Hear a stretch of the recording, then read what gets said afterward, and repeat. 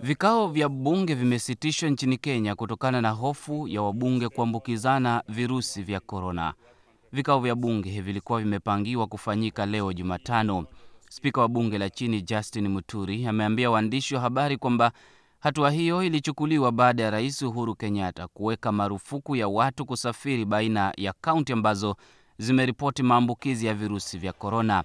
Kulingana na amri hiyo, watu hawaruhusiwi kuingia wala kutoka Nairobi.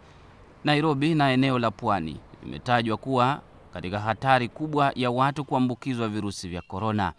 Amri ya watu kutosafiri kutoka sehemu hizo inalenga kuzuia virusi vya korona kusambaa wakati wa sherehe za Pasaka. Magazeti ya Daily Nation na The Star yanaripoti kwamba baadhi ya wabunge Kenya wameambukizwa virusi vya korona baada ya kufanyiwa vipimo Jumatatu.